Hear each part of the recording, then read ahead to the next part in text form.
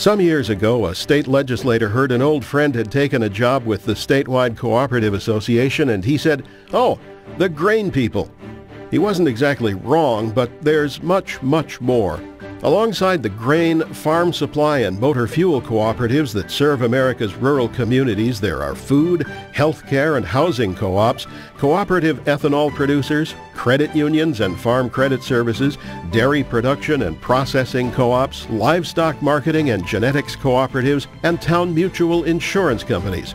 When somebody turns on the lights at one of those co-op offices, chances are the power comes from an electric cooperative. When they contact their members or turn on the TV, oftentimes that service is provided by a local telephone and telecommunications co-op.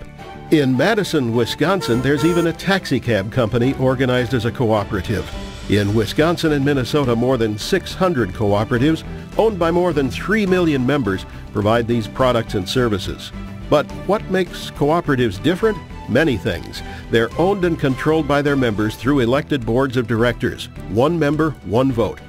Instead of operating for a profit, co-ops return surplus revenues to their members based on each member's use of co-op services. And they practice concern for their communities, offering scholarships and youth education programs, channeling loans and grants to needed local economic development activity, and providing mutual aid to other co-ops and their members whenever and wherever natural disaster strikes. Part of America's great self-help tradition, cooperatives are member-owned businesses delivering quality goods and services at an affordable price. And there's more than a grain of truth in all that.